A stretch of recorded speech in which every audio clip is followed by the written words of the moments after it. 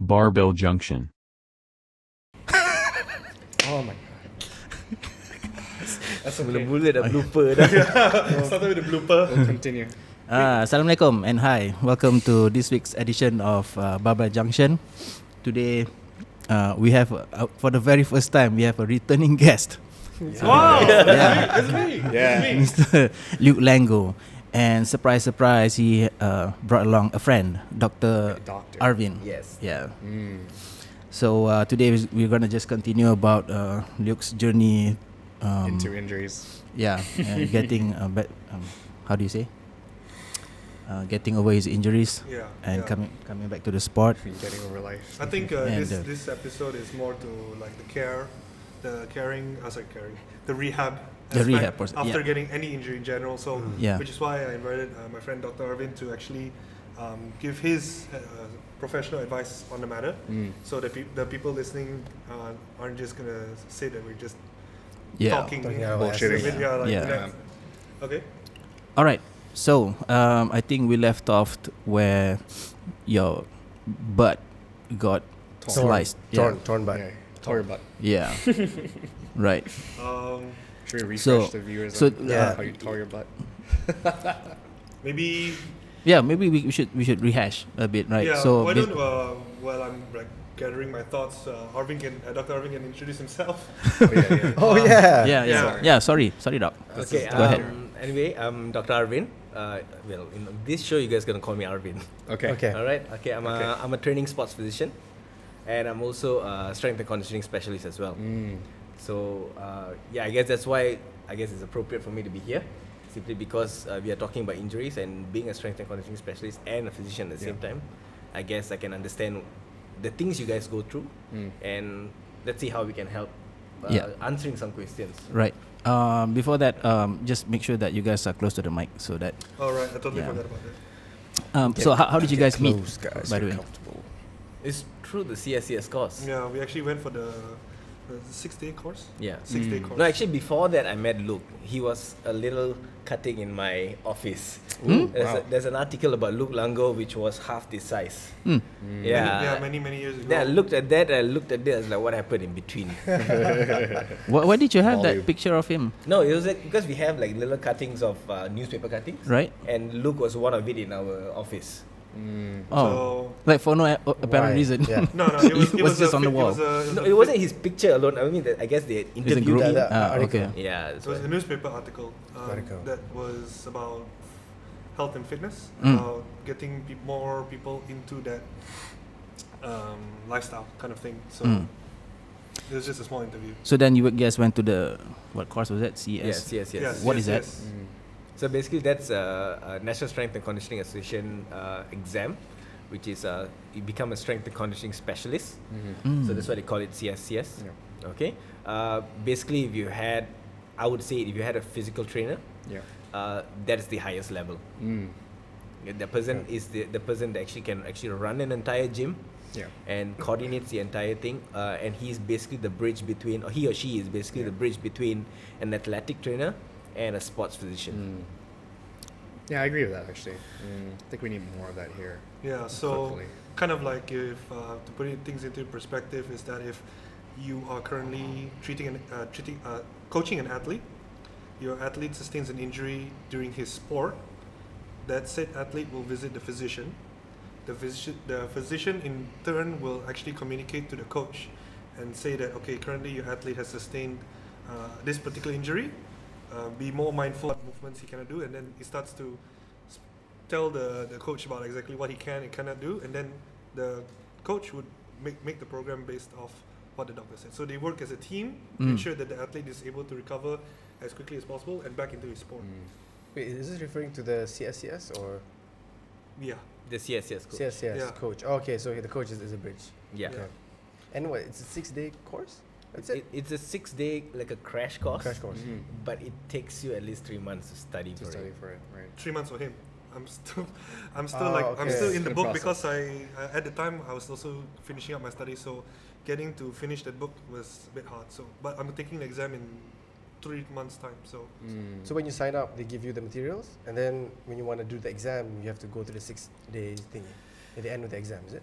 No, it's, you sign up for the course, then they teach you some important things about the exam and the certification, and then you have to go on your own journey, learning a lot of things in between. Oh, okay. Yeah. Okay. So while we were doing it, we had a lot of sharing. I had a lot of things I had to ask Luke because I'm from the scientific background. Yeah. Basically, everything that I've learned about muscle and whatnot, injuries and so on and so forth, is always from the medical point of view. Okay. But CSCS is a whole other practical point of view, which I am not used to, especially when it comes to the weightlifting movement and so on. I learned a lot from this guy. Yeah. I guess that's when we became good friends.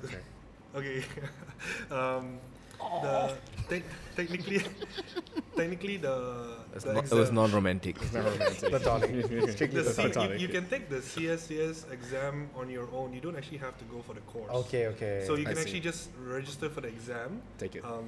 buy the book, study it by yourself.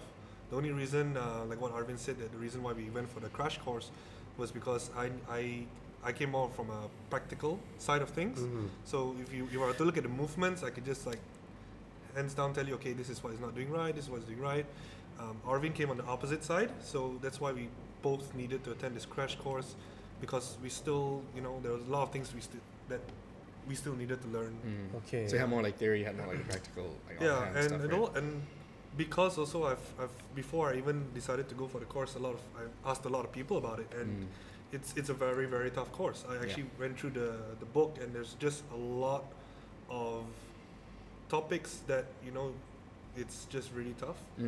You've got people failing it 6 times. Yes. Okay, I was just about to ask. How much is it to retake? 1,005 each time. Ooh. So it's not cheap to exactly sit for this. Yeah. And if you're not prepared for it, don't waste your time, because it's not like a day course where you just read it and you think you can go and pass, because a lot of things that they read in the book doesn't come out in the exam, because they take it a step further. They're like, okay, I put you in this situation, and what do you do? Yeah, how do you apply it? On the So it's not just what is this, what is that. It's like they give you like a case or whatever, then you just apply. They actually show you a video and tell you what's wrong. Okay. Oh, that was What? that was so That's tough. tricky. It was like they show you the video once. Just Once. They show you the video once of the person doing it, and you can play it back once. Yeah, you can play it back. But the thing is, it's like you say the guy is doing a clean, Yeah. and you actually have to look at the entire movement, because the mistake is somewhere in between. And that's the thing. You see, if you look at a person doing a squat or a person doing a snatch, when you look at it and you say like, okay, he's not doing this right. But the thing you have to take into consideration is you need to know what their standards is. Yeah. You're wrong is their right. Yeah. So that's the tricky part for me, because for me, if I look at someone squatting, I say like, okay, he can do this better, but to them that's not wrong. So see, that's why you get thrown off guard. Yeah. I see what you mean. Yeah. So talking about CSCS, so being a physician, the fact that why I actually took CSCS was actually to treat my patients better. And frankly speaking, it kind of opened my eyes to a lot of things, especially when it comes to dealing with injuries. It actually changed my way of management, and you see the outcomes of management when someone is injured. Yeah. Especially from I deal a lot with rugby players, powerlifters, crossfitters. Their outcomes are much better. No weightlifters?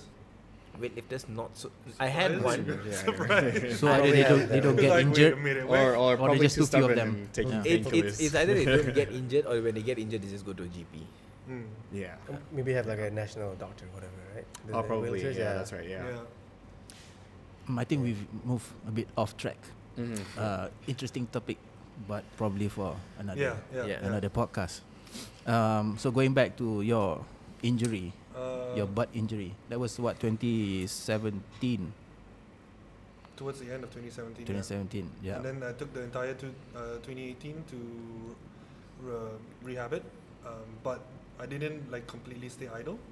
I saw it as an opportunity to work on my weak spots, and I decided to venture into bodybuilding. I knew I was not going to be lifting super heavy, so I just thought, I still need to stay active, and I should Look good. Just this bodybuilding. Subtly. Yeah, it's a side thing. No. I Just mean, for like, fun. even before like going into any sport, I always take it seriously. I always know that powerlifting is hard, but don't underestimate the new sport that you're going into. Always show respect. So it did humble me again to know how bodybuilders have to really go through that whole diet aspect and training. Oh yeah, aspect. that's right. Yeah. But yeah, if I had met Arvin much sooner, in my training and competitive Powerlifting? I don't sound old. I sound like I'm really old right now. Like I've Yeah. like I've done 30 years years. of Yeah, veteran. it's like okay. If I had met him sooner, perhaps my training or competitive journey would have been much more different. Smoother. Yeah, because right now I consult him on a lot of things, and I do visit him occasionally, every few months to just get my whole body checked or blood Yeah, work or anything like that. But what would you have done differently though? Well, definitely see him first to get his advice. Not spend so much money on the other doctors I went to. See what his approach would have been. Now, Arvin, you said that you heard the first podcast that we did. Yeah. So, what did you think about what we were talking about in regards to Injuries and recovery. rehab, the doctors? Why would the doctors advise me what they did? And I'm pretty sure actually at some point all of us at this table have actually seen a general like GP. Yeah. And they've usually their go-to advice is Stop training. rest, ice, painkillers, or something along those lines. Okay, to be frank, you have to understand that in our years of studying medicine, MSK injuries, musculoskeletal injuries, are not the biggest part of it. Yes, we learn about muscles, we learn about tendons, we learn about ligaments, and we learn about some things about injury. But we have never gelled it together, and someone has never told us, okay, this is how we deal with an injury. Okay, so most of us know that if you rest, it heals. Okay, and obviously that being said, if you have no idea what to say beyond that, you say what you know. Oh, Yeah. Okay, Yeah. I'm not gonna give you an advice, and you do something, and I end up in court. yeah. That's You what I thought. It has to be some legal reasons why doctors say safest way, that, right? Because that's considered negligence. Because Yeah. you never Oh. you don't really understand something, and you give an advice, and someone gets injured out of it. That's already against the Hippocratic oath. First is to do no harm. Yeah. Okay, so Yeah. their best advice is to rest. So basically, if you rest, you don't get injured further. But why wouldn't they recommend like to see someone like you instead? They probably don't know anyone like me. Yeah, they probably don't know. Like how many physicians like yourself are out there in Malaysia right now? Like Probably you know. 30, 35 in the whole country. Oh. So it's not much. I mean, we are breeding more, but it's not. You have to understand. When I joined the course, there's only 4 of us from the hospital that got chosen. We have 3 other private candidates. That's 7 in total for an entire year. So you have to understand the replenishing of the amount of specialists. It's not like an orthopedic surgery where you have maybe 50 or 60 of them graduate in a year. Yeah, we have like 5-6 graduate in a year. Why is that? Is it because our sports not that big, or there's no demand for it, or what is it? That's a sensitive issue. Oh, So I'm not gonna jam into that. Yeah. Okay, because there's a whole other reason to why, and financial reasons and so on and so forth. Right, okay. But with the current state that we are improving. Our country is going somewhere. We are improving, but it needs a lot of work. Yeah. Okay. That being said, when what Luke went through, if you go to an orthopedic surgeon, he's not going to sit down and tell you, okay, these are things you can do, because that's not part of his education. Yeah, that's right. Yeah. He knows that if you have a disc injury, this is what you have to do. If it doesn't work, you're going to cut it open and fix it. And now we know that's not true anymore. Yeah. Okay. Research has come out that up to 60% of cases heal by its own. Yeah. Okay. so it's something recent. All this research that's coming out. You see, when you do a research, there's not just one research. You have the thing called a meta-analysis, where a couple of people do research, then you read it together, then you pile up and come up with a consensus. Yeah. Okay. So now they are starting to see that, okay, if the person's disc injury is not bad enough, if you don't get a cord equina syndrome, basically what happens is that the gel comes out and it smashes the entire the cord equina. Why we call it cord equina? Because it looks like a horse tail. Okay, and it presses the entire thing, and you can't like pee, and you have numbness down your legs, and that's a medical emergency. Okay. Just for the viewers watching out there, I could pee. Okay. I could pee. It didn't get to that point. So at Luke's case, probably what he had was some amount of disc breakdown. Yeah. Basically he did say there's a rim, right? Yeah, the rim, and there's a gel in between. Right. Okay, so that gel would have extruded a little bit. Okay, maybe to a certain extent it pressed some nerves. Okay. But it wasn't so bad that he could not move at all. He wasn't like paralyzed. Yeah, it was a penalty. Yeah. Okay, so that did not happen. So now the consensus are to actually rehab the patient. We actually believe that exercise, a directed exercise, can actually improve the back symptoms. Instead of leaving it as it is. Yes, leaving it as it is. Obviously, Obviously, when someone gets injured, the first thing you do is not get then go and start powerlifting again. Yeah. Okay, Yeah. but there's a way to guide. As I was telling Haris just now, we call it progressive overloading or progressive loading. You gradually reintroduce back the load as you heal. Yeah. Okay. Wait. I have a hard time wrapping my head around this. Like the fluid inside the disc, Yes. the ring, right? So it float out, Okay. right? Okay. Let's see. There's two bones. Right. Okay. If you have seen a spine, there are bones. There are a lot of bones that make up Right. the spine. So his injury was in the lumbar region, which is Okay. the lower back. Okay. Okay, you have 5 bones in the lumbar region, L3, L4. So we name them by the numbers, L1, L2, L3, L4, L5. So the most commonest areas is between L3, L4, and L4, L5, sometimes L5 and S1, S being sacrum. Okay, so between those, there's actually a ring. It looks like a donut. Yeah. Okay, but this donut has a jelly filling. Right. Donut. Yep. Okay, so if I actually took it out, it'll look like a donut rim with a gel in between. Right. Okay? Think Krispy Kreme jelly donut. Yes. Jelly donut. Okay, so Sounds that delicious right now. that Yeah. particular substance or part of the body, which is called the intravertebral disc or the IV disc, is what acts as a shock absorber. So when we call axial loading, when you put when you take the bar off and you squat, that particular gel gets loaded as well, and that particular rim is very important to keep the gel within it. Okay. Okay, so when that particular rim tears, okay, just Right. imagine that a rim tears, that particular gel can escape. Right. Okay, and the way that your spine is designed is such a way that the most common area where it tears is behind. Okay. Okay, so if you're looking at the spine, so we're looking at our spine, we have a front, we have a back Right. of the spine. Okay, so if it always tears at the back, and the nerves are running at the back. Right. Yeah. That's why it pinches, So it right? pushes. Correct. Okay. Okay, so you have to understand the nerve comes down and it exits. Right. Because the nerve from the brain goes down the spinal cord, it exits and goes to wherever it needs to go. Right. So when it exits off the spine, if the gel is extruding and the exit is not very big, it's like probably like yay big, Yeah. and the nerve is going through and the gel is pressing it from the back. Okay. So it's like kena cekik lah. Like how viscous is the gel? Like how hard it is? Is it? It's quite viscous. It's a very like if I cut it open, it like kind of slowly moves out. Right. So okay, now that thing is already pecah, pecah lah, overflowing like from the ring. Yeah. So how do you rehab that? How do you put the gel back Yeah, force inside? it- force it back. Okay, that is an Push it excellent in. question. Manual therapy. Okay, so whenever something it's supposed to be, see that ring is supposed to protect this gel. Yeah. Okay, it's not supposed to go anywhere else. Okay, when it goes anywhere else, it becomes foreign. Okay. Okay, because you belong in PJ, you're supposed not to go into Shah Alam. Then you hit channel. So when you go to Shah Alam, the gangsters in Shah Alam are gonna get rid of you. Okay, so that's exactly what happens when it extrudes out. It goes to a place where it's not supposed to, so it gets resorbed. Oh, okay. It gets basically over time it gets eaten away. Okay. It gets resorbed. Okay.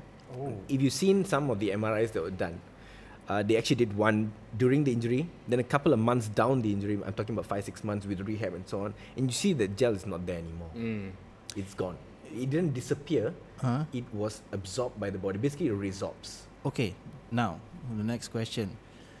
So now you have less Less gel inside The the ring. Okay. So then how do you rehab that? Because it says it's a suspension, it acts as a suspension, right? Both the ring and also the gel. So now the gel sudah tak ada. So then Okay. Stop trading. He's got a bit imaginative. Okay, it's not the entire thing leaks out. right. Like it's just a little bit. If you see, it's like normally like a bulge. Okay. Okay, it's not a lot that leaks out. Okay. So Okay. it's not damaging long term. Yes, definitely, it's not long term. Unless, okay, when the tear happens, it's a huge tear. That means it's a tear that's so big that the entire thing you can see we call it a central bulge. It's a huge bulge that blocks off everything. That is quite bad. Okay.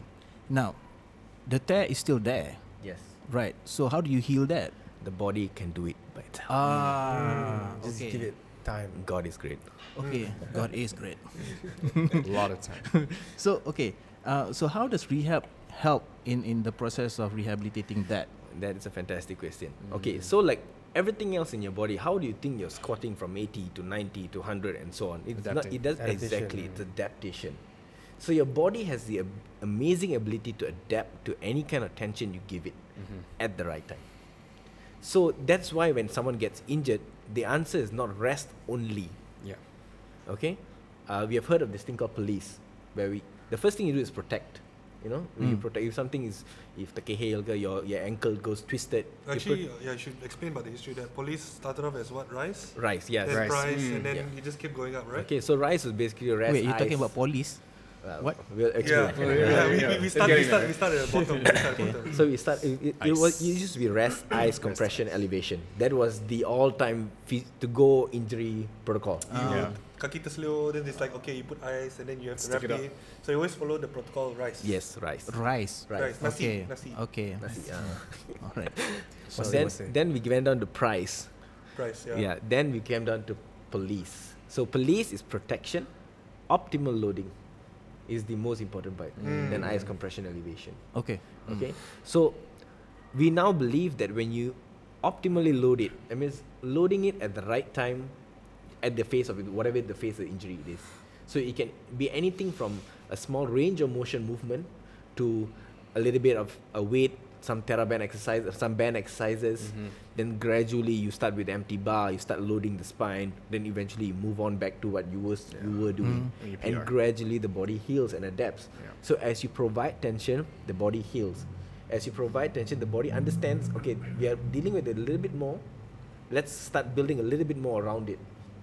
So that's how muscles get stronger. That's how the tensile force, the tendons and ligaments get better. And likewise, for anything that's in your body, that's how it actually gets better. Warranted, the injury is not extremely advanced. Yeah. Okay? So when you talk about tendon and ligamentous injury, if it's totally torn apart, it will not automatically join back. Okay? Especially unless it's torn apart and it's like just there. Okay? Then it has its ability to actually like put a hand across and try to start to pull it So, back together. so right? basically Yeah. what we covered during the first one, like the grades of injury. the grades of injury. Correct. Complete and then like so. So like an annulus injury like what he had. Okay, to be frank, if you actually look into research, about 20 to 30% of someone who's 20 years old, if I did an MRI in Faye right now, he will have this bulge in a couple of areas. Yeah.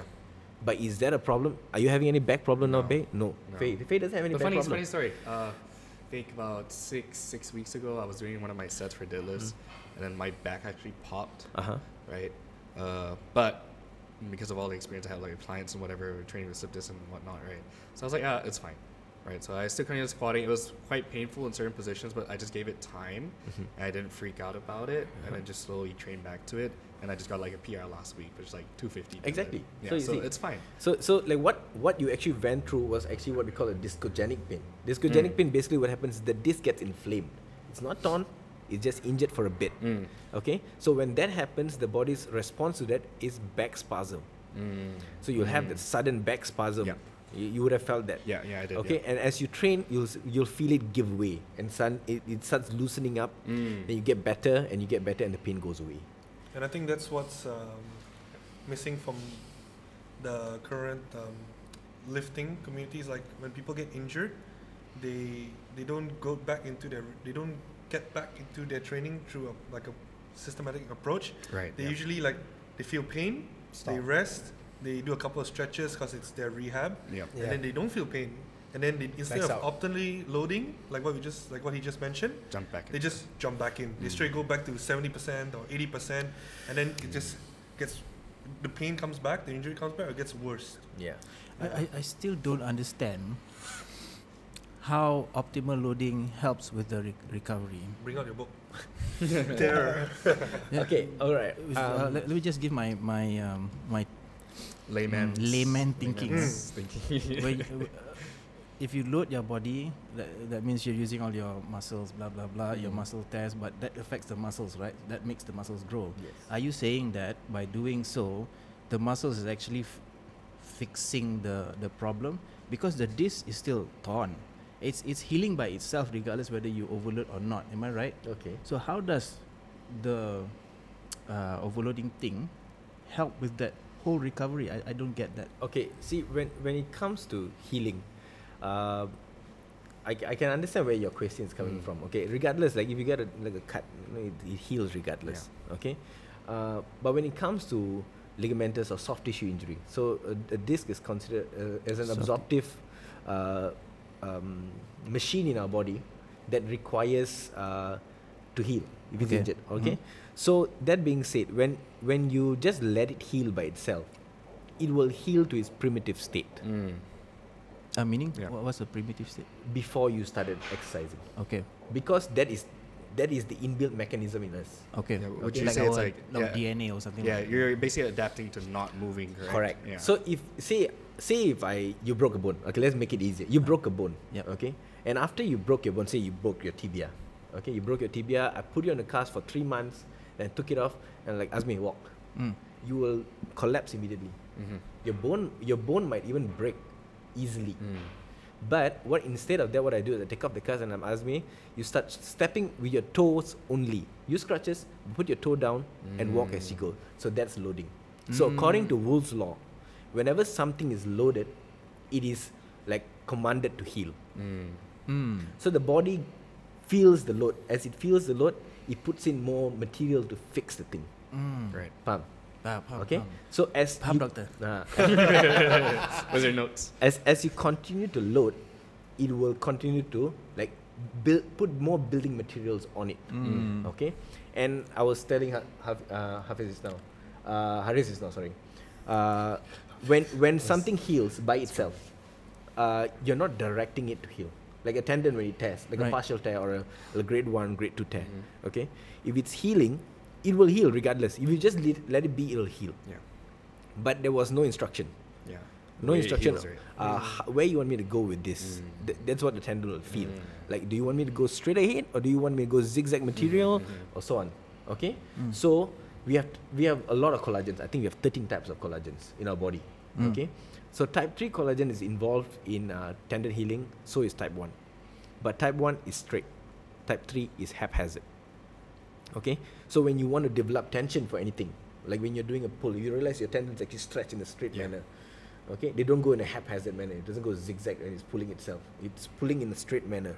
So collagen type 1 is all laid straight. So when it's pulling, the tension produced or the force produced is optimal. But when it heals with type 3, it's not optimal. And it can easily snap again. Okay, so when you don't load, your body naturally goes into type 3. Right. Okay.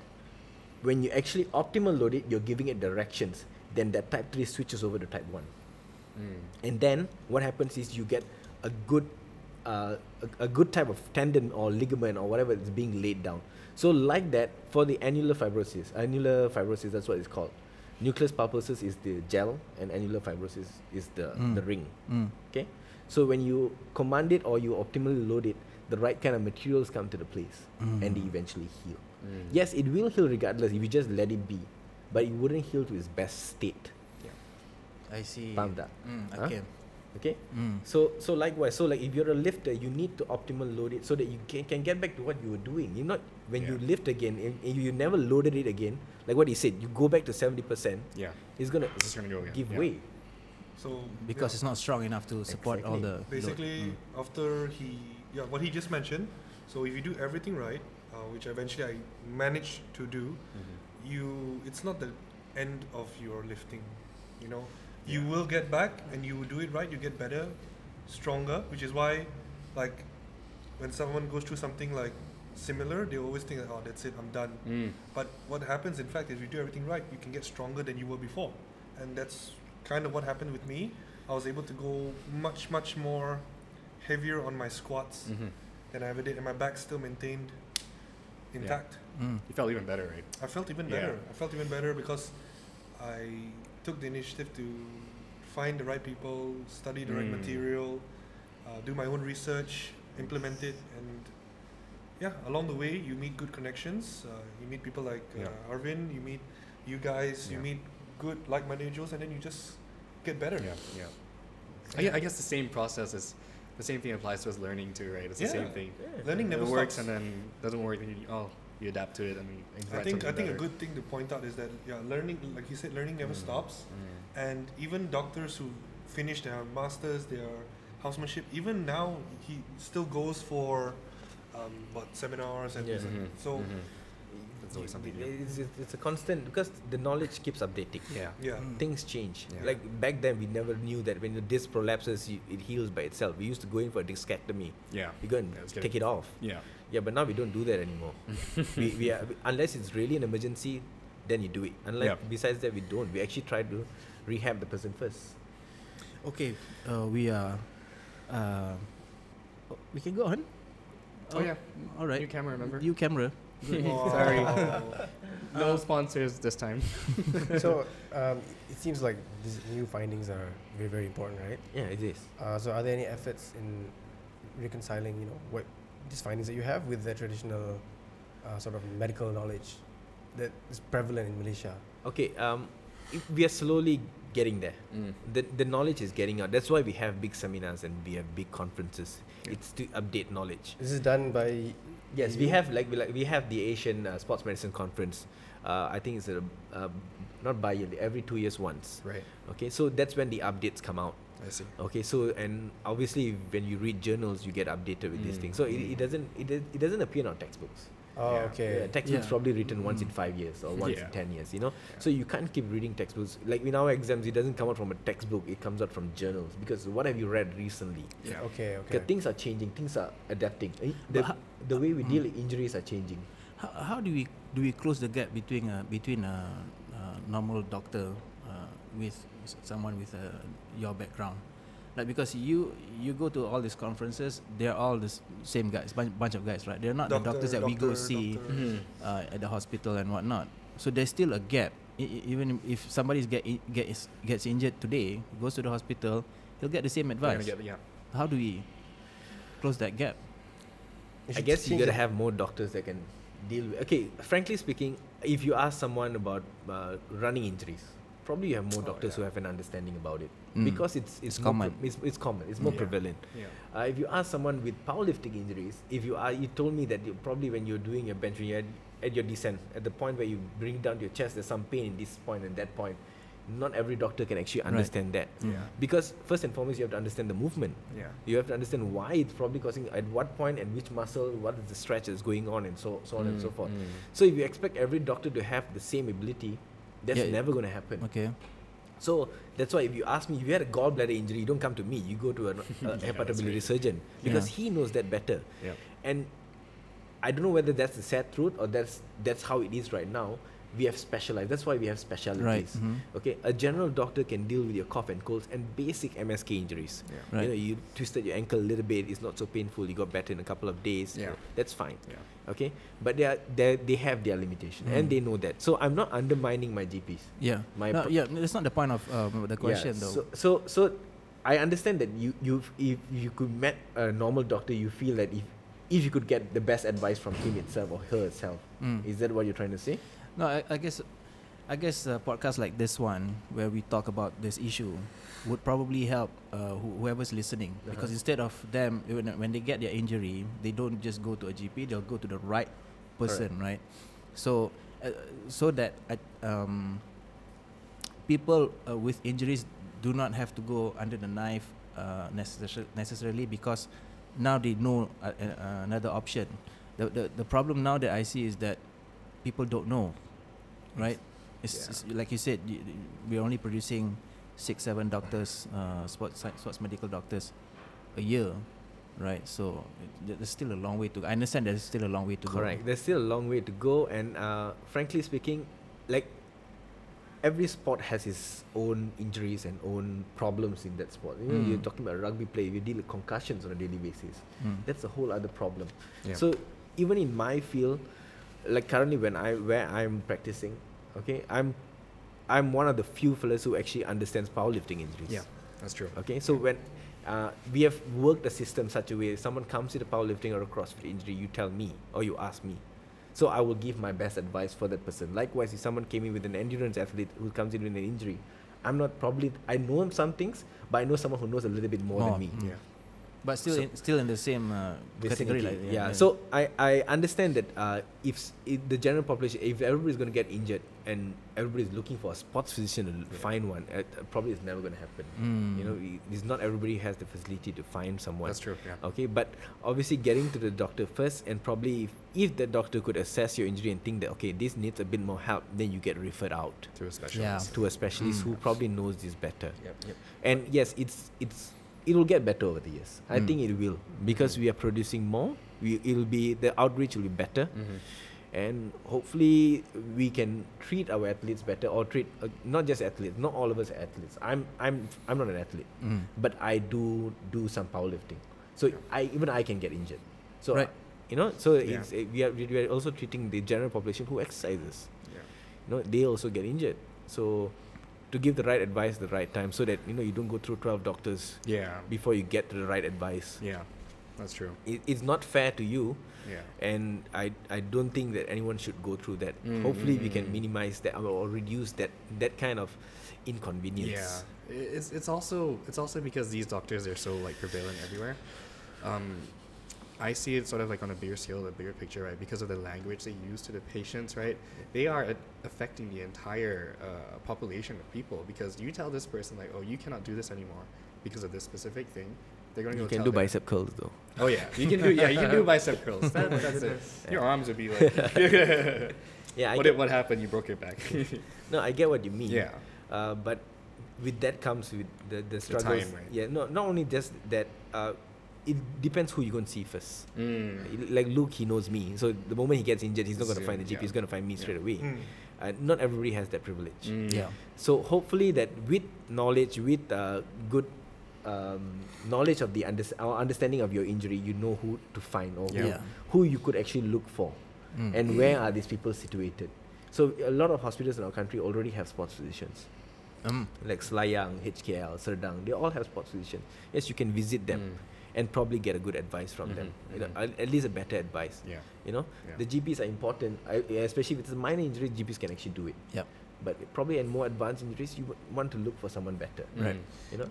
I mean, I guess it's not that we want the GPs to have specialized knowledge. It's just that we want them to give the updated, the correct advice. You know what I mean? So instead of resting, they can just say something general like, you can still and you should still be, you know, trying to maintain the range of motion or whatever. Something blanket instead of just, which is the opposite direction, rest or ice, right? Which is more damage. I guess in that way, that's our job as doctors, to update our knowledge and improve the advice we give to our patients, especially when we're dealing with the more active population. So I guess that's something we can improve as doctors as well. I suppose that's where Zealfit comes in. Zealfit PubMed. I guess that's why podcasts like this is important. We're not putting anyone down. We're just saying that we have room for improvement. Yes. Yeah. You know, we have to bridge the gap between the athletes and the exercising population and our treating community, so that you get better faster. Yeah.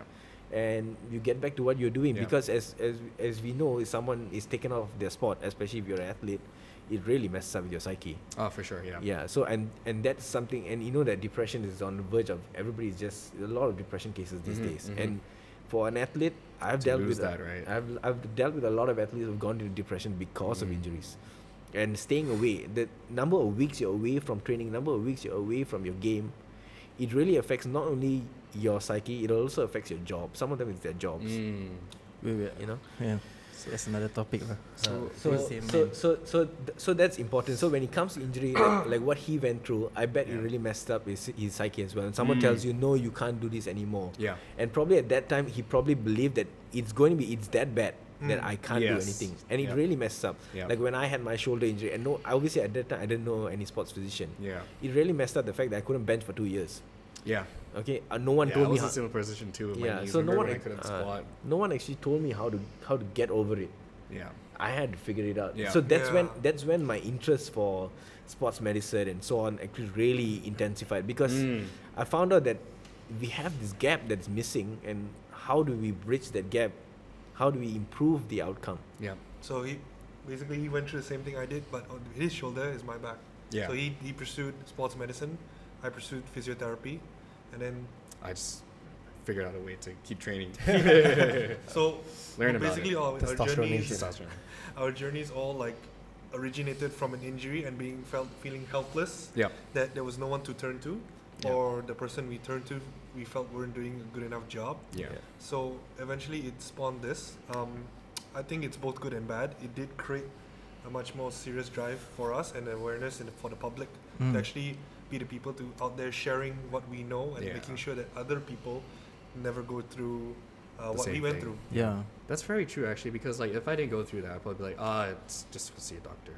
Yeah, And I especially still go like and squat. exactly, you know, Yeah. and it's You don't understand that kind of process that the people go through when they have the injuries, right? Because there's so much more to it. It's not just the injury itself; it's the mental side, your perception of the pain as well, right? It's all affected by the people around you, and the people around you are telling you like, "Oh, you should stop training," right? yeah. It really does affect you. and you see like your competitors getting better, Yeah. injury free, Yeah, and then you're just there even more depressed knowing that you're falling so far yeah, you're falling behind. down. And especially at the time I got my injury, I was still very new. It's just my first year, and I was so in love with the sport. And then this happened, and then not one but at least 2 doctors told me that I should stop completely, and I'm just like, I think a heartbreak would have been better at that time. Yeah. Break up. It was a form of heartbreak though. It was. It is actually. But a heartbreak Actually, would- yeah, it probably is. You know, yeah. So I think I mean like what Hari was saying, it's I see that GPs are actually putting a little bit more effort, because like when we have courses for the general population, we actually have courses that my department organizes for GPs, for people who are treating the general population, and they actually come. GPs are actually making the effort to come and learn. Okay, so they're getting there. They're actually trying to learn and know that there are actually people coming with this kind of injuries. Now people are more active than usual. Okay, maybe you will find one or two bad apples, but that happens in every field. You know, there are people trying. They're trying, but obviously you will not get the best advice. But as what he said, probably you might get a blanket rule, or a blanket advice. It steers you in the right direction. Right? Yeah. Exactly, and hopefully they know where to send you to if it's more than what they can handle. And that's my advice to my primary care friends out there. If it's more than what you can handle, refer out. Yeah. You know, we are more than happy to help. Yeah. Because it's someone's well-being, and I think it's a shared effort. Yeah. You know, even with the physiotherapists and so on, it's a shared effort. We are all trying to get better. Yeah. Okay, I want to talk about difference between what you're doing and what physiotherapist is doing. So we'll take a break for a while, and we'll be right back after this. Hey guys, we have a couple of seminars that we are hosting this year. In July, we have Zach Cooper, who is a USAPL powerlifting coach for 20 years. And in October, we'll have Torokti for a weightlifting seminar. So we hope that you register for both of them. The reason being is that number one, they have a lot of knowledge to share with us, and I think we can learn something from both of them. Another thing is that if these 2 courses are successful, then we hope to bring in more and more experts from around the world to Malaysia, and I think that will just benefit all of us. So please register. The link is in the description below, and we hope to see you in July and also in October for these seminars. Thank you so much for supporting us. Hi. Hi. Welcome back to Barbell Junction. Okay, let's just get right into it.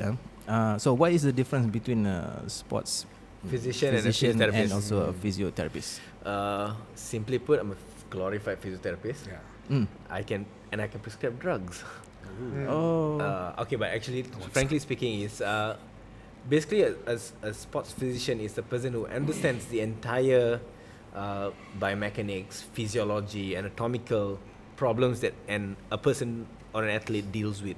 You're not just talking from the point of injuries. You're talking about a woman's menstrual cycle. How does it affect her function or her sporting event?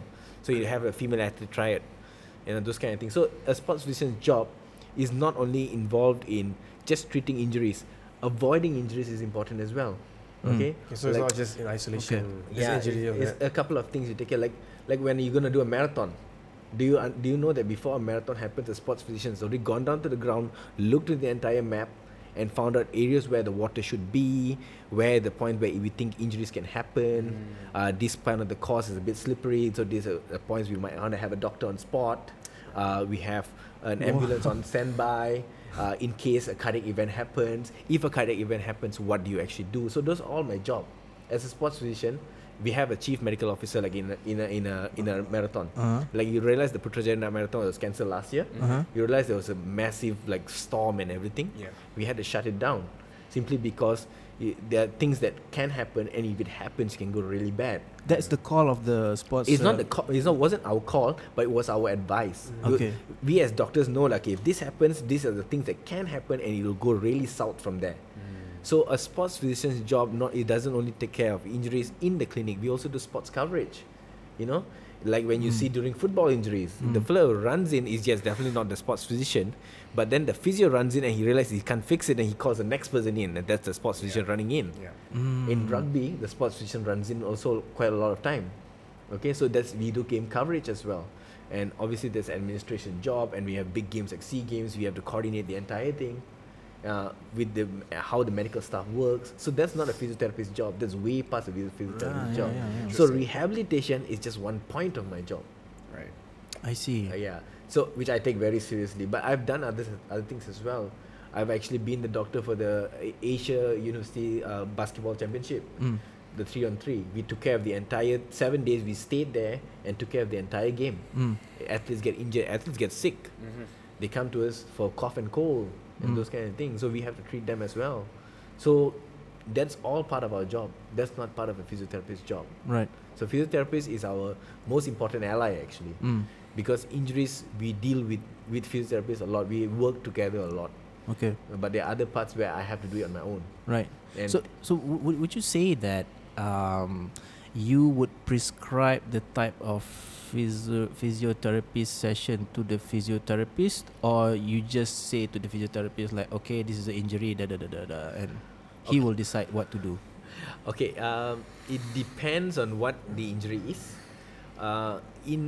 Personally, I like to give specific instructions. Okay, if a person has this kind of injury, I'm going to do this, and this, because for this point of time, this is what I'm going to allow him to do or her to do.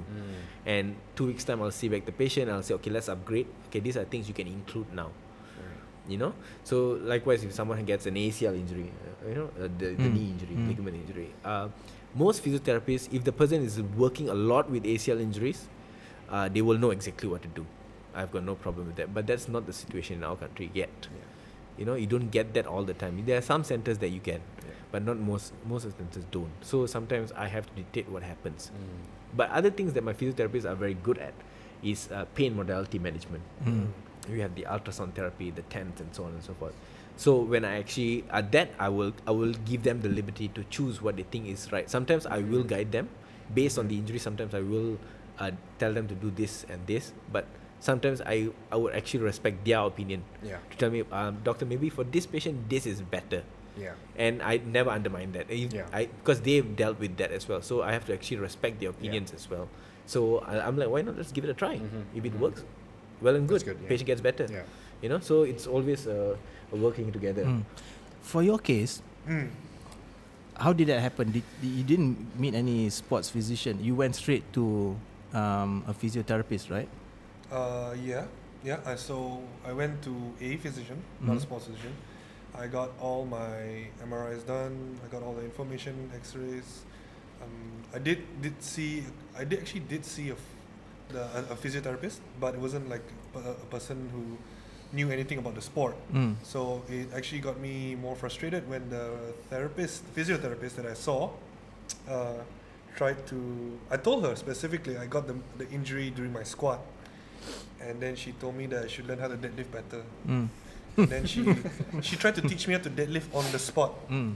Right? I still remember the physio center. It's still up and running. I'm not going to name it. I don't really blame her, because what they were taught from textbook, that they look at this, they say that, okay, based off some statistics, like really old statistics, that majority of people get injured during this exercise, so they quickly jump to the conclusion, without giving more thought into it, more like absolute clinical reasoning into as to why this, and this, right? Yeah. So I saw therapists, and then eventually I met the sports physiotherapist. Okay. Yeah. Okay. And then they knew exactly the sport I was talking about. I could tell that they actually were more serious, like, because for the sports therapist that I saw, he did a test, because you do special tests on athletes to identify or to cross out certain neurological issues, or whether the injury that you're sustaining right now is muscle, or is it a neurological issue, or is it so you have to do a lot of these tests to start crossing out, and then it narrows your focus down to exactly what it is. Okay. Right. So that was not the case with this first therapist that I saw. They did do a few tests, but not all the tests that they were supposed to do. Right. And then when I spoke to the physiotherapist, the sports physiotherapist, I told him exactly the pain I was feeling. He asked me in very detail, okay, what exactly was I doing when I got injured, and then he took his time, really sat me down, asked me, and then he straightaway did one of the neurological tests on me. It's called a slump test. It's called a slump test to check whether what I was saying, the pain running down my leg, was it a nerve issue or was it a muscle issue? Okay, so he did it, and then instantly I felt a lot of pain go down, and he didn't actually do much, didn't move me much. He just moved me just a nudge, a little bit, and I started feeling a lot of pain. And then he sat me down. He told me exactly, okay, this is what happened, and then what Arvin just explained to you guys just now about that whole annulus and everything. That's what he did to me. So, but he explained it to me in a much more simpler layman terms. After that day is basically what got me into physiotherapist. I felt so frustrated and yet so interested in the way he helped me. Right. So I thought to myself that I owe this to other people out there. So yeah. I don't know how much you know about the protocol that he was on, but would you have done it differently?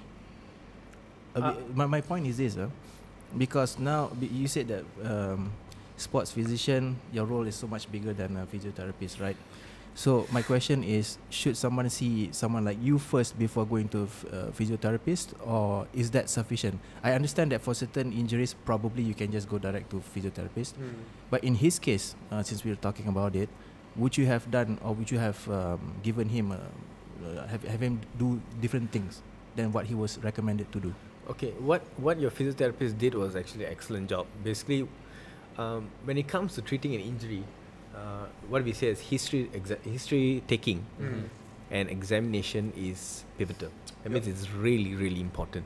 I would not dumb it down. It's more important than doing an MRI. Yeah. Because by examining him, I could have exactly said where the vicinity of the injury is. Because a proper examination will already, as what he said, rules out a lot of things. So my job was actually to, as a physician, that's actually my job. To actually get a diagnosis. The physiotherapist is supposed to aid the rehab. They come. But obviously this particular physiotherapist obviously did his job, did his homework, learned up what he can do and what to actually come down to a diagnosis. Okay. You get it? Yeah. So it's actually extremely impressive when a physiotherapist can actually do that. Not everybody can do that. When I've done an examination, I've found out this is probably the diagnosis, and the physiotherapist does his part and realize, okay, maybe we can refine the diagnosis. Maybe it's a little bit more of this. And that's when obviously that we are all trying to reach for a good treatment for that patient. Yeah. So like if his physiotherapist was working with me and said, I've got down to I think it's a disc prolapse, and he agrees that it's a disc prolapse because both of us did the same examination and so on and so forth, then obviously our treatment will be in the same direction. Okay. And as what we have mentioned before and what I've said before, I believe in exercise or in rehab. When I say rehab, is exercising. Okay. So I would have probably done exactly what the physio did. Okay. But probably the physio would have spent more time with you, because the physio, that's his job, to actually rehab, help you rehab. Okay. Frankly speaking, my job is not to help the person rehab. I don't go do a one-on-one training. That's not exactly my job. That's why I have my physios and my allies. Right. But because sometimes I don't have the privilege of that, or I don't think my physio understands my language, unless my physio is Luke though. Probably he will understand my language. But most of my physios don't understand my language, especially if we're talking about people with his kind of injury, and I want them to do a specific thing. Like I said, no, okay, no back squat for this patient, but I want him to do front squats. And if the physio doesn't understand how to do a front squat, he's going to probably teach the wrong things to my patient. And so normally when in that case, I actually get down to it and teach my patient myself. Okay? And yes, that takes more time, but to me, the patient's outcome, the patient's safety is utmost importance. So, talking about that, so as I said, if the physiotherapist, if someone gets injured, the best thing is to see a physician first, get the diagnosis, okay? If your physician sees you and immediately does an MRI, you got the wrong physician. Why? Because as I said, history examination is utmost important. Oh, okay. If the guy comes, touch, okay, let's do an MRI. He probably wants your money. Yeah. Insurance. Another sensitive topic. You're going to get me sued, man. No, what I'm saying is not everybody is going to spend time with you. Yeah. Okay? But basically, the eyes doesn't see what the mind doesn't know. If the hands have not touched it enough, they wouldn't know what it's feeling. You know? So like what he did, if I did a slump test and he got a shooting pain down his leg, I would immediately have told him that his nerve is involved. But then that still wouldn't stop him from doing some more tests. Yeah. Just to absolutely be certain. Because there's been instances where, okay, you do this test, it's a positive, it should lead you to this. But then you do a few more tests and suddenly they're all negative. So that like redefines your diagnosis a bit more. So when we examine someone, there's always the general examination. Then you start getting like, okay, I got 5 problem diagnoses. Let's start ruling them out. I'll do this test to rule this out. Do this test to rule that out. And if something hits along the way, then you know it's probably in this direction. Then you go on with other special tests that are around there. And even for shoulder examination, we have like 20 different tests to do. You know, so it depends on what injury you come with and what my test tells me, and that will direct my diagnosis. Doing an investigation like X-ray, MRIs, and CT scans and so on is to aid my diagnosis. To reaffirm. Not only reaffirm. When you do an investigation, an old physician told me this: if you're ever going to do an investigation, it should only give you 2 different things. One, it's going to change your diagnosis, or it's going to really aid your diagnosis. Number 2, it's going to change the course of your management. Okay? So if it's not going to do any of these 2, don't waste it. In his case, when he says investigation in the medical term, it's usually in the form of MRI, X-ray, screening, anything. Yeah. So normally when we examine our patients, like if you have an ACL injury, I pull your knee and your knee comes off. Yeah. I'm pretty sure it's an ACL injury. I don't need an MRI to tell me that. But what I need the MRI to tell me if there is a cartilage damage along with it. Is there? I would have known from my examination what the problem is. I just want to know the extent of the damage and what can I do further to help you maybe operate on it and so on and so forth. But if you're a person and you've got an ACL injury and like I just play badminton once a week, I'm like, let's not bother doing an MRI because it's not going to help anything. I'm not going to do an operation. I think it's imperative that the questions, especially the questions you ask, are very, very vital. Especially knowing whether the person you're seeing, then the person you're attending to, is doing a good job is by how well is asking his questions. Because if someone comes in and says, I've got a shoulder pain, the patient says, I've got a shoulder pain, and then the doctor says like, oh, I'll put you through an MRI or anything of that sort, a good doctor or a good physician or a good therapist would ask you, how did you get it? Because a shoulder pain can come from anything. But if you told me, I got a shoulder pain from snatching, and then the pain came about, and if you, again, to those people who are watching or listening to this, be as specific as you can with the person attending to you, because that will help them so much faster.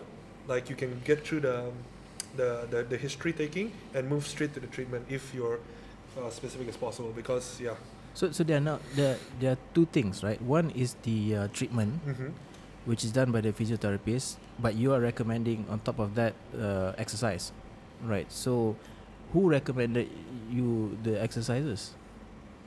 Like, how would you know? Because you didn't meet Arvin at that point of time. The therapist recommended exercises to me for like, okay, he didn't tell me specifically what exercises I should be doing. I mean, he did say that I could still squat like partially and things like that. he was more focused to tell me the stretches and exercises solely for strengthening my back. Right. Yeah. That is the therapy part. Am I correct? Yeah. So for how would you then treat him? How would you give him the exercise protocol? What sort of exercise that he can do? It's not the physiotherapist that's going to give you that advice, right? It's a sports physician that's... No, but the physiotherapist can. Yeah, the physiotherapist can. So in general, generally speaking, maybe I can... would a physiotherapist in Malaysia right now have that knowledge to give? Okay. I mean, I'm not knocking anybody down. No. I seem to be knocking doctors. That's actually a very good question. Maybe I can answer Please that. don't get offended, whoever Yeah, watching. Okay, Open discussion. therapists do have the knowledge to actually tell you the rehab protocol, how the exercises that you can do.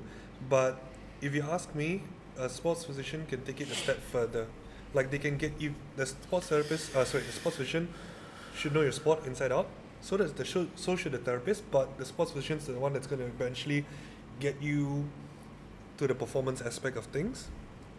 The physiotherapist, unless he's a specialized in like sports rehab and things like that, then it's another thing in general. But right now, if you're talking for a general physiotherapist, even the one who deals with MSK or musculoskeletal, their job would be get you to first treat the injury that you have and get you back to before the state you injured yourself. Okay, so to put things simple, The type 1. Physiotherapist, you have injury, you go to physiotherapist. The physiotherapist gets you to the point where before you got the injury, which means the level of performance you are at, or maybe just slightly better, depending on who you're working with. If you're working with a really, really good therapist who has years and years of experience, they can push you further. Sports physician get you see them with your injury, they get you back to before your injury, but this time more. So they can take it a step further, which means they treat your injury, they heal it for you, they make you stronger, better, and faster to get back into the game. So the impression that I'm getting is they're sports physician. Do they have to specialize in a specific sport? For example, you want to prescribe powerlifting advice, right, to powerlifting patients. That means you need to have knowledge of the sport. Technically, it's what we call it as a niche. A niche, okay. Yeah. Everybody has their niche, Right. so everybody has their interest. I should be able to advise someone who wants to go for a marathon. Like lately, I advised the guy who was actually going for an ultra marathon. So my knowledge, I have knowledge on that, adequate enough to actually advise an athlete. Okay, but am I the best? I would not say that. I'm not the best in the country for that, but I'm good enough.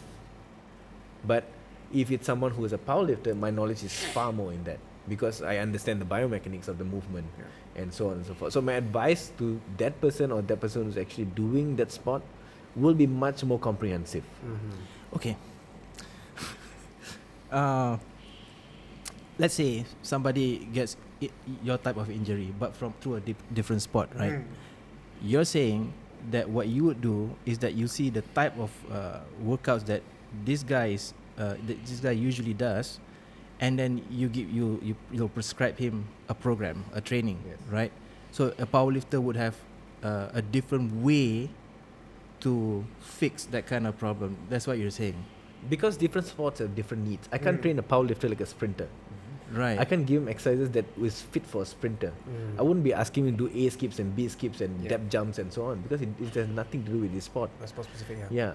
But if it's a powerlifter, if it's a sprinter, obviously my thought of the way I treat the person is a bit more different. If you've seen my Insta posters, where I'm treating this rugby player at the moment, if you see it, the way I'm actually treating her is based on her sport. I'm not asking her to bench press. I'm not teaching how to bench press. I'm teaching how to improve herself in her sport. So I guess my question is this: if two people get the same injury, they're both doing different sports, wouldn't the prescribed protocol be the same? Because you're trying in the beginning. I get it. Question. Okay, like what he just said. There's an entire phase of exercises that you go through. Okay, there's always the general exercise. Okay, there's always the starting period with the protection and the optimal loading. Okay, there's always the general area that all of us are in. But then when you come to a certain period, maybe 3 or 4 months down the line, then you start branching out. Yeah. You understand? The person gets better, and you have to understand the perception that once the pain is gone, the healing is not done. Okay. Okay, the healing, the pain perspective has gotten better, but the spot specific bit hasn't come in yet. So that's when you branch out. Yeah. So if you're a rower, I will then start branching out towards something that's more specific for your sport. For powerlifters, that for rugby players like this. So there is always that spot specific region that we come into. Because the end goal is to get them back to where that's they exactly. So that's the end goal. So like you said in the beginning, usually probably they'll both go down the same route, and then once they reach that point where the healing has already, the pain has stopped, and the healing process for the next phase begins, then they branch out. But when they branch out, they need to do exercises or optimal loading that will eventually get them to their end goal. Right. So probably a powerlifter his optimal loading would probably be slowly like bodyweight squats or something of that matter. For a sprinter, probably a bit of side lunging, just a bit. So they have to do the exercises that will eventually that's best for them and will eventually get them better in their sport. Okay, so how? Do not disrupt my train of thought. So how do you know when to stop? When it's actually healed? Okay. So with every injury that we deal with, this is what you're talking about is called return to play, RTP. Okay, so return to play or return to training. Okay, so for kids we call it return to school. Okay, so there is a point where, okay, say an expected time of healing. So like an ACL injury, we expect it to heal if it's just an isolated ACL, 6 months. Okay, at 6 months we have a particular set of tests, a battery of tests that we will do to deem you fit enough to go. And if you hit the mark that you're supposed to hit, I will give you the green light to go on. To go on from here on, then probably I'll see you back in 3 months' time and see how are you doing and so on and so forth. And then we go on from there. Is that why, like footballers, when they get injured, the coaches usually, the managers will say that okay, he's out for 6 weeks because they know that that's the amount of time that requires. Expected amount of time. Are we talking a real injury or? Like ACL footballers, like with ACL, sometimes they just say okay, he'll be out for 3 months. Standard answer, right? Yeah. Because they know that's probably the. Yeah. Okay. Exactly. So like most injuries, you have a standard amount of expected amount of time you expect. So because the more time you have away from the injury is actually how bad the injury actually is. If a person's out for a week, the injury is probably not so bad. If it's out for 4 weeks, the injury is worse. If it's out for 3 months, it's far worse. So just by saying that, I already know how bad the injury is. So when that's what they meant by okay, he's out for 3 months. That's a bad injury. 3 months is 12 weeks. That's a lot of games lost. Will we ever get back to our original state after such an injury? With all this rehab and if everything is done right, maybe stronger. I mean the limitations to adaptation. I have no idea. We thought the 100-meter record was done. Apparently it's not. So that's adaptation. The body is amazing. The body can do a lot of things that you can basically whatever you imagine you can do. So your limitation is you. So if you are going to tell me that an injury, obviously if you've broken all your limbs, and that's probably going to be bad, or your injury went wrong, or your surgery went south. Like what happened to the guy who was showing me. You have multiple dislocated, the knee dislocated. Probably is not going to be the best. Okay, but if you've got an injury with a good potential for healing, then why not? Back injury is not the end of it. I've torn my back. I've torn my shoulder. It has gotten better. It's gotten better, and I think I've gotten stronger. You remember. I think we all remember saying that when you are injured, you work at your weak points. There are a lot of things you can actually improve along the way, and I think when someone is rehabilitating, that should be your focus. Keep yourself in the game. Keep your head in the game. If you're going to get better, it starts with here. The battle is won when you win it here. So a lot of athletes, a lot of people who get injured, they lose it here first, and then they go down the road that they don't want to go down. So if like Luke, probably he stayed optimal. If he felt that he can get through this, and he eventually did, like what happened to you as well. So it's a state of mind.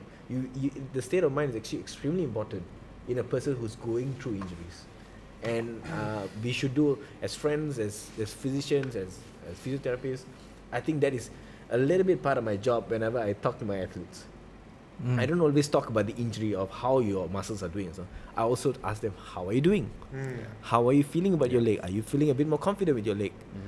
You know, that question is a bit more on their psyche, their mind, because so that tells me, if he tells me, he comes in and tells me, Doc, I feel good today. Then you know he's getting better. You know today when I'm testing him, he's gonna look a lot more better. He's gonna feel a lot more better, and that's when. So the injury is not just the particular joint or the ligament or whatsoever. It's the person. We treat the person as a whole. So that goes for any sport. Doesn't matter. Okay, Haris, I give you my permission. Because I was just curious. It seems like you have to.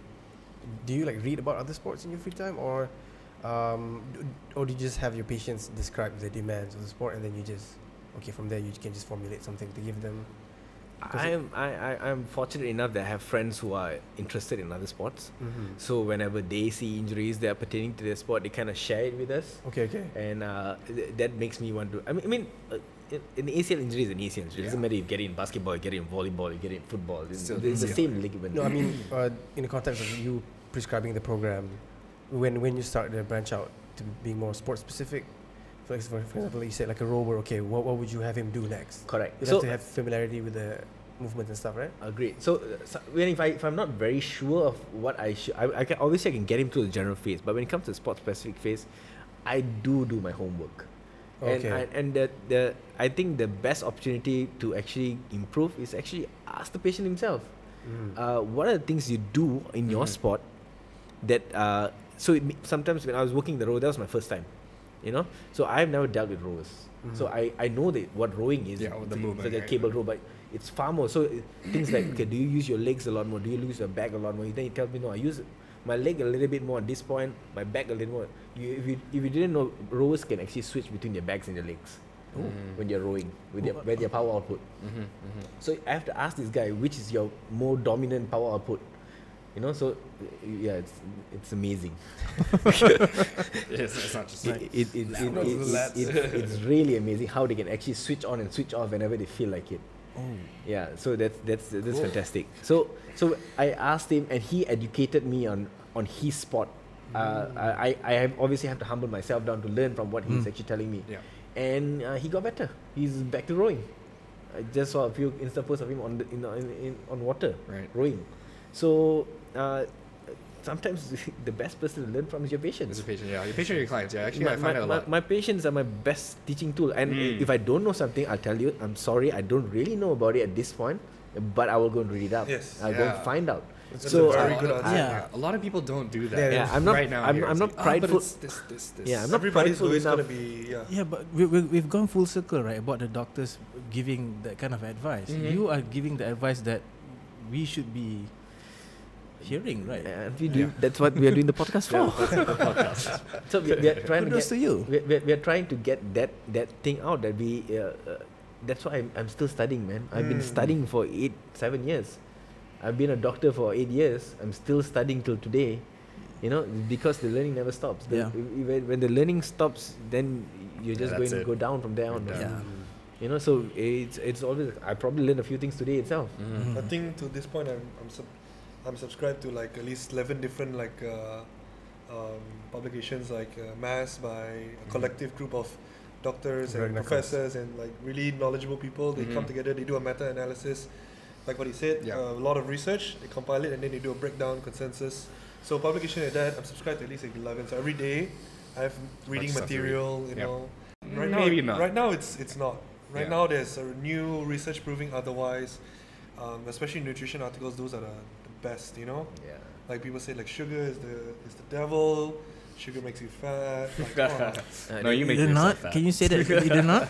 They're not. No. They're not. Oh. You are the If you devil. follow, if you follow Dr. Lane Norton, currently he's doing a weight loss experiment. A weight loss experiment where he's actually consuming sugar on his weight loss experiment. So people often associate sugar with obesity. Oh, that's a I'm a whole bit other biased. topic. That's a whole other topic. I'm a bit biased. Okay, both of you are coming back. I'm a bit biased. I'm probably his study or experiment's probably going to be like successful because Yeah, because it's probably gonna work. Yeah, It's gotta work. Yeah, but that's probably a topic for another time. Right now, it's just injuries. And So, Another 3 hours. so with injuries, like what he said, it's constantly updating. Mm-hmm. Yes, all knowledge is important, but that's because it's something we're building on. Yeah. And we're getting better.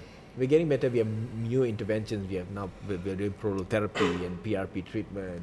Yeah. And things that weren't present in the past, and now we have that. Yeah, and you mentioned the psychology side of it too. Right? Yeah, That's extremely important. It's very super important. I would give that to my lecturer who actually made it important, made me realize how important it was. Yeah. For someone to lose their identity and how it affects their injury rehab. Yeah. So that plays an important role as well. And as I said, like things that prolotherapy we never had in the past. So athletes had to deal with it for a longer period of time. And now we have things to kind of make it a shortcut and improve things faster, and protocols that are being improvised and shaped and fine-tuned so that athletes get better faster. We don't delay things. We're not as scared as anymore. Yeah. I know, like back then it's like after an ACL you don't move it for the next 6 weeks. Now it's like after 2 weeks the guy is moving it already. After about 4 weeks he already started walking already. So things have changed. Right. We have more evidence that it's getting better faster. So why are we so scared? Yeah. So cool. that's how things improve. And shoulder injuries and so on and so forth. I didn't know farmers' carries were important for shoulder injuries. Well, now I do. Yeah. I didn't know that. But that's the important thing is to remember that injury isn't the end. exactly. Yeah. There's even if it is the end, even if you think rock bottom is, the bright side is that once you hit rock bottom, the only way you can go is up. Yeah. Can't go any deeper. Yeah. So- Oh, don't go deeper. Okay, I have Underground. another question. I used to go to the physio when I was in New Zealand for my injury. Heresy. I was just curious about what the mainstream rehab modality is. So when I was there, it seemed that every session I went in, it was just needling and then cupping and then massaging. And then this next time I was in, the same thing. Oh, you're feeling a bit tight. Let's do more needling. Is that the more mainstream thing, or should it be like you said, exercise? And the needling stuff is just like a one-off thing, and the mainstay should be the progressive overloading thing, stuff like that. When it comes to dealing with the injury, depending on what injury we're talking about, so we have it's a multimodal approach. Okay. There's there's no one way to an approach. There are cases where we exercise, but at the same time the patient is needled maybe once or twice, maybe more as required along the way.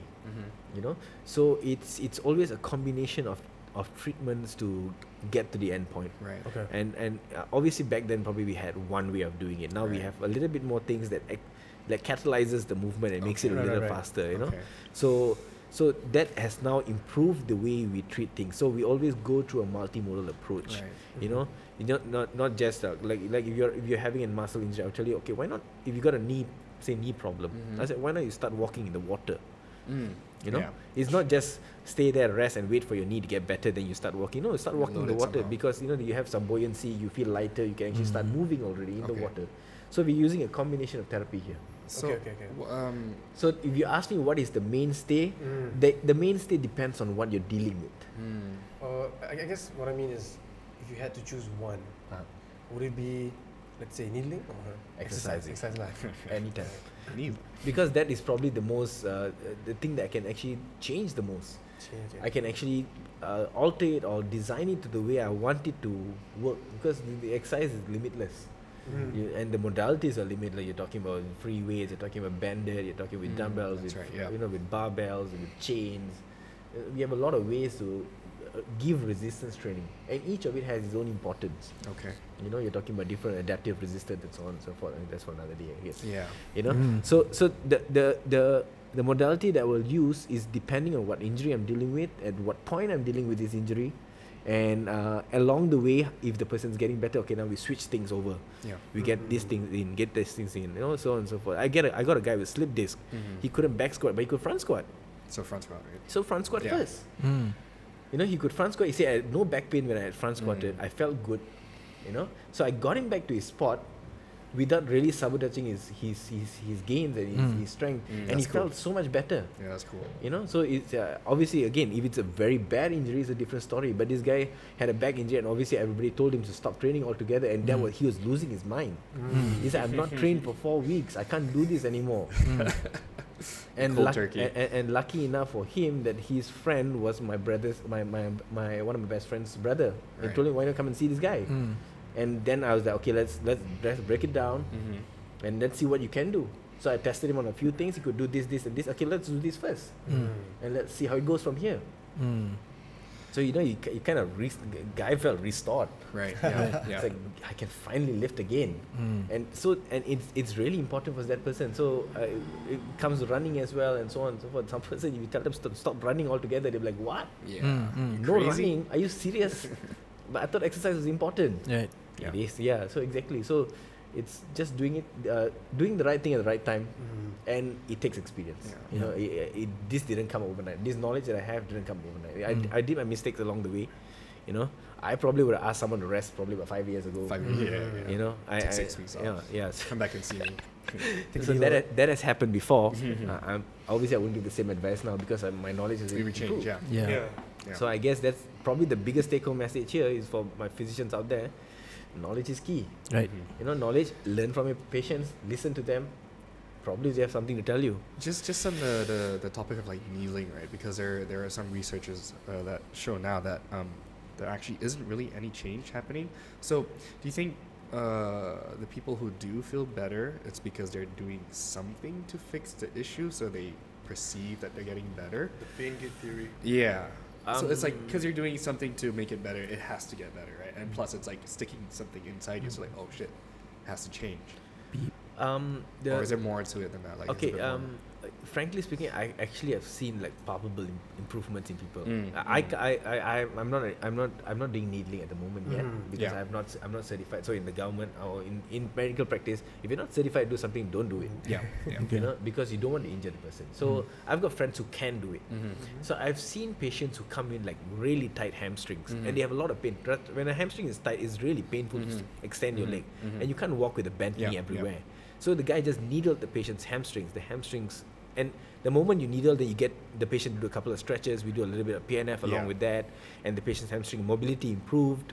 Okay, from that session. From that session, then maybe he comes in for another session. We needle it a little bit more, and then the patient got better.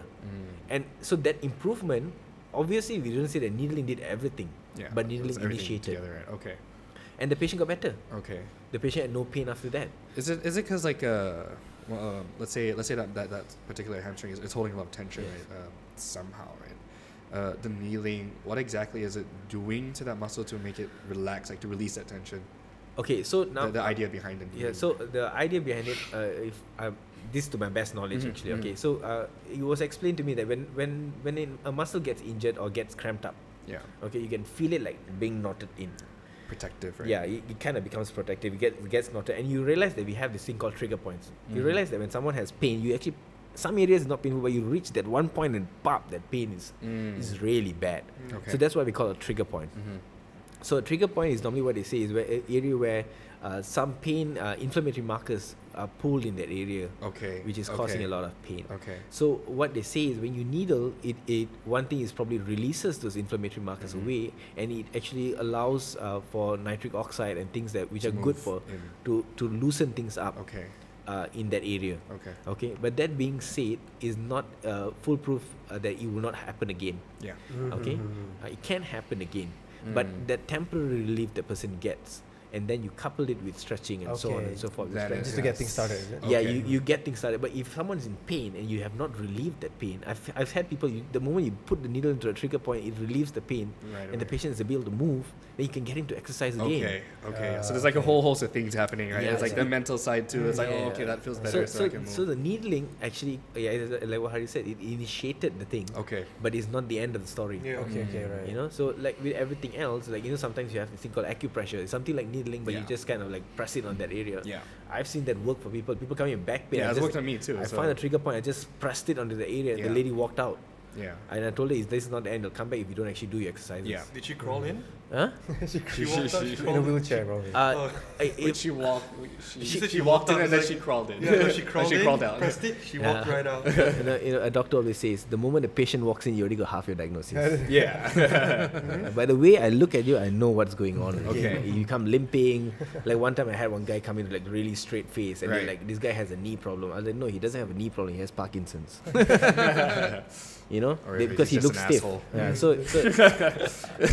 so a lot of you realize that if a good doctor, he doesn't look down when you're walking. He's actually looking He's at you watching when you, you're right? walking in, because the assessment starts the moment you walk in. Okay. That tells me a lot. So the way the lady walked in, I was like, "Do you have a back problem?" So you know, the person has a kind of stature when you're walking in with a back problem. Yeah. You know, Actually, face. that's a very interesting thing.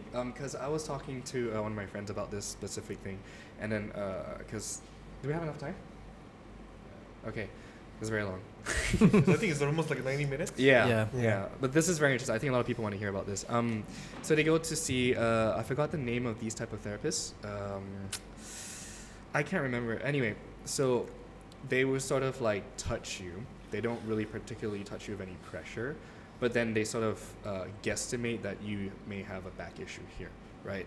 And now I was trying to explain to my friend that it's not because they're actually touching you, but to them they might think it is. It's part of their thought process or whatever. But it's because they were observing you, how you're walking in already. They could already tell what you may be suffering from, right? So it's not actually the touch that is giving them the information, because that's sort of impossible. What did you say?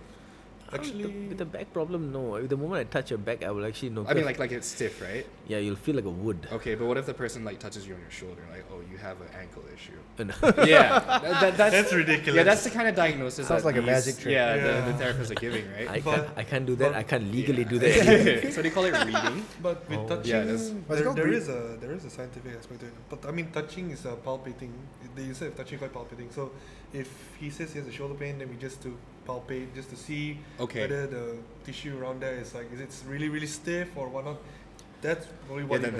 So that's palpating. But With palpation, yes, you can see. If you have a shoulder problem, I can press specific areas for You can specific feel it. problems. Yeah. Okay. And I will know the problem is probably in this vicinity. Okay, but it's then not you like far off, like No, you touch your shoulder now. no, Oh, your no. left toe. but is- that's yeah. I don't have those magical powers, but that'll be amazing. that would be actually very amazing. Touch your shoulder or your problems in the ankle. Yeah, or your kidney is not Yeah, functioning. your kidney's and- not functioning. Just like touch your ears a bit, it's like cancer. You are cancerous. But yeah, but I was just trying to get the point across that like all these little things that they do and say is to sell you their stuff, right? But most likely, or they probably believe it, right? They probably somehow know it's probably a gift that they have, like to observe you. So that was my point. Like they're actually observing you walking into the clinic, and that's how they figured out what issue you have. In It's like- your case, that therapist touched your friend's back.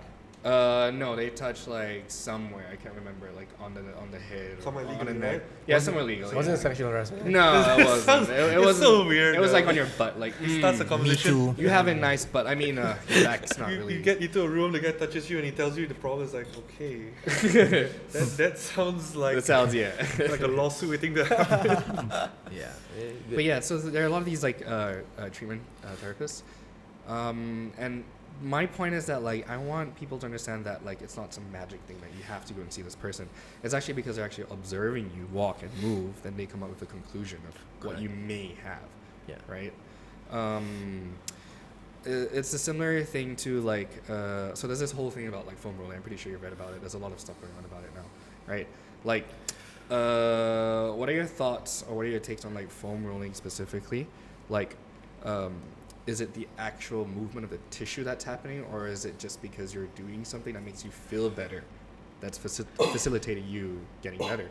Do you know what I mean? I would agree with the second point, but you know that they've actually done the whole wide study on foam rolling. Yeah, that's right. Yeah. Okay, and they found out that it doesn't really do anything. Yeah, it doesn't really do anything. Yeah. Doesn't But if change s- the fascia, right? Yes, it doesn't. You can't actually do anything to the fascia. But if someone who does foam rolling regularly, they swear by it that it works. Yeah. Yeah. So it comes down to the person. If it works for you, I mean, yes, the proof might be something. I mean, microscopically and physiologically, it might not have changed a lot. Yeah. But only you can feel what you are feeling. That's true. And That's if true. you feel it works for you, well and good. then it might work. Yeah, Yeah. it's as long as it's not harmful, It's not causing much more damage than what you already had. Try it. Yeah. I mean, Why not? if it works for you. If it works for you, that's so, good, right? so I'm not gonna say that no, foam rolling doesn't work just because Yeah. some research says it doesn't work. No, I'm not gonna say that. There's not much proof for it, but if it works for you, go ahead. Yeah. So I brought this up because I was sort of having a oh shit, sorry, that was weird. Beep. Having a conversation with this, I forgot what his name is, his specialty. Adam Meekins. Did you know Adam Meekins on Instagram? No. Sort of getting popular now because he posts stuff about like the fallacies about physiotherapy and people prescribing stuff to do and stuff to help people that actually doesn't work. For example, like foam rolling. I mean, it works, but not in the way that people like to say it does, right? And I was actually sort of pointing out to him that it's also because these people, like, it makes them feel better, so that's why it is working. Whether or not it's changing anything, like, physically, probably doesn't, but it's just the fact that they buy into it. To me, like, the placebo effect of you buying into it plays a very big role. Exactly. Yeah. That's a lot of treatment actually. That's how it works. The placebo feeling is actually like frankly speaking, that even if you had pain and I gave you an injection of water and I told this pain medication, you would have felt wow. I feel like, oh man, I feel good. Because I mean they have done experiments like that and it actually worked. Yeah. You know, so in cases of rehabbing with or getting your range of motion or foam rolling or whatsoever they're doing, or voodoo taping and so on and so forth. Oh yeah, that's right. Yeah, so nerve flossing and this kind of things. Okay. Yeah. The proof to whether it extremely works probably is not so prevalent, but to some people it really works. I've tried nerve flossing on some people. Yeah. And it worked. It worked like nerve magic. And all that, right? You know, it really worked. So it depends on who you're treating and if the person is responding to the treatment. You know, not every treatment the person responds the way you want it to respond, but the person will respond. Yeah. So again, so like things like that, like we're using the ball or foam rolling. If it works for that person, and if you think it actually works for you, go ahead and do it. You know, just make sure you're not doing things that's harming your performance. Yeah. You know, some things you do that it's like static stretching can actually harm your performance. That's true. Yeah. You know, so if you're a person who's static stretch and you still can perform really well, then that's good. Yeah. I've got no problem. How about like if you pull back like on a bigger scale and bigger picture, right? Like, okay, so it's working for these people, and then they say if you have any issue, foam roll. No, you can't blanket rule. Yeah. There's no such thing as a blanket rule. Yeah. So that's kind of the trend that I'm seeing with like foam rolling or any type of like modalities for That's when it treatments. becomes an issue. That's when it becomes an issue when for the you bigger population, right? Okay, when you don't like when you put it out like that and you don't put it in context, that becomes an issue. Then people will think that anything that you have can be solved with foam rolling. Yeah. Yeah, that's not only with injury. That goes with exercising as well. yeah. Like no, you only can do conventional deadlift. Yeah. Oh, because yeah. that's the right way to deadlift. No, because sumo deadlifts are better for some people. Oh, And I think you know, or your stance for your squat. Some people have to do it shoulder width. Some people slightly wider. Somebody somebody arch. wide or No, so you cannot just blanket it. Okay, this is how it's supposed to be done, and this is how it's going to be done. No, it doesn't work that way. Not today. You know. yeah, tomorrow. more, yeah. Okay, so there's always a range. Even if you take a blood examination, for instance, there's not like your hemoglobin has been 14.5. No, it's no such thing. yeah. It is always a range. There's a normal range. As long as you're in that normal range, you're fine. You know, so that goes for everything as well. There is a range. You know, Yeah. for treatments like that, if you're in the range, you're doing well in the range. That's fine. Yeah. Yeah. just don't I go think- around and start preaching About it, right? That's correct. Don't force, like, it's like any other, it's like kind of like religion, you know. We all have our own religions, and if you try to force your religion onto someone else, it's not going to end well. Yeah. You Why know? are you looking at me, man? Yeah, why are you looking at us? You got a beard too, man. Okay, so so we don't apply blanket rules. Yeah. You know, we can say that it probably works. Yeah, I For probably me, works. it's that you can try it. If it doesn't work for you, then maybe you can try Yeah. something else. But this Right. worked for me. And that's how normally you spread the knowledge, actually. I mean, it Actually, worked for me. You can try it. If Yes. it doesn't work, then Yes. That's a better way to Yeah. say So it. spreading Yeah. the knowledge. Mm. Yeah, I think that's Like, important. okay, here are the facts. If someone tells me, okay, and I say, okay, I present them, here's the facts. interpret it how you choose, but if you feel, at the end of the day, if it helps you and you feel good, And continue. Yeah. by all means continue. Yeah. It's not hurting you, it's not hurting me, it's not hurting anyone else. But the minute you tell me that, oh, this will help with your back pain, it's only $400. Okay, now you're really just, Now you're doing something. Yeah, now you're really just doing something. Yeah. All right, I think that's our role. We should educate. Yeah. Wow. I think we've gone way overboard. past. Yeah, I think Yeah. we need to split this into. Yeah, 2 parts. It is so juicy in this topic. Yeah, Yeah, I know, and there's a lot more that Wait until we get we into can talk nutrition. about. Yeah, When we get nutrition, a lot of people are going to be upset. yeah. Oh, Yeah, we should. Yeah, so We should do it. we'll do it one day, but I think we'll probably just should end end it the here. podcast here. before I continue. Yeah. Yeah. So thank you, Luke and Arvin, for Yes, thank you. coming to the Thank you. show. It's a really good This- podcast. Yeah. This has topped the last podcast in terms of Yeah. information and things that I've learned, And duration. and I hope that Duration. people, Duration. and I hope people PR. out there have learned as well. Always getting better. Oh, by the way, if you guys out there are looking for a sports physician, you can find him at his Instagram Mhm. at, what is it? I think I get You the think- attention. What? Do you not know your own Instagram? I think. I think it's A Arvin and Okay. it's a Let me double find it, N. let me And find We'll it. put it in the description. Okay, Yeah, let me Yeah, put Put it in in the description. Okay, so it's AARVINNRAJ Okay, Luke, do you want to also say where people can find you? or? at Luke Lango Powerlifting. All right. All right. My Instagram was made by my wife. So That's why you don't know, right? All right, guys. She's gonna listen to this, by the way. Uh-oh. Thanks again for coming by. Thank We really you. appreciate it. Welcome. Thank you for having us. I hope to see you guys again Yeah. soon. Right? I was being serious when I want you Yeah, guys to come definitely, back. Yeah, definitely. Probably, Okay. but somewhere down the line, I think other people will also, you have a good guest list of people that want to come on board your talk. So probably after those people. Yeah, of course, Yeah. of course. Of course. So, all right, we'll see you in the next episode. Yeah. Thank you. Bye. Bye. bye. Hi, if you're interested to be on the podcast, send an email to info@zealfit.com.my. Alternatively, you can just give me a call at 012-2000-361. We can talk about anything. If you want to promote your products, if you want to promote yourself, bring it on. See you on the show. Hey guys, thanks for watching the video. Don't forget to subscribe and turn the notifications on. If you like the video, hit the like button and leave a comment. We're also on Spotify, Instagram, and Facebook. The links are in the description. See you guys in the next episode. Bye.